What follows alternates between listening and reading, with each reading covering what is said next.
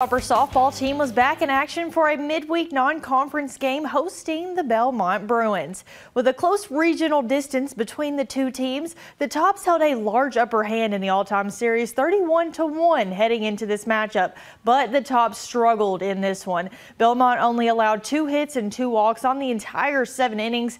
The Bruins racked up 2 runs off of 7 hits and no errors. The Tops couldn't get the bats going, leading to a 2-0 defeat. WKU is back in action on Friday at 6 o'clock for a 3-game weekend conference series against Charlotte at the WKU softball complex.